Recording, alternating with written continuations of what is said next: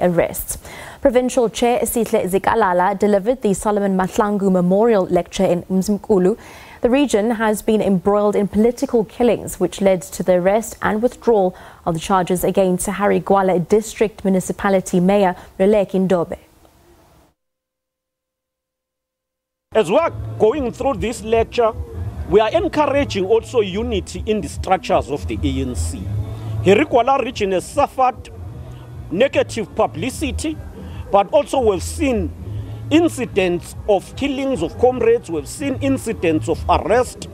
All of these things have affected the ANC internally. And as we are in this lecture, we call on all structures to unite, all members of the ANC to come together, work with the ANC on the issues of cases. We're saying no, the law must take its course. And we are hopeful that those who are in charge of law enforcement agencies, in case they arrest, they will ensure that they conduct thorough investigations and then arrest. We therefore say members of the ANC must unite. The leader of the African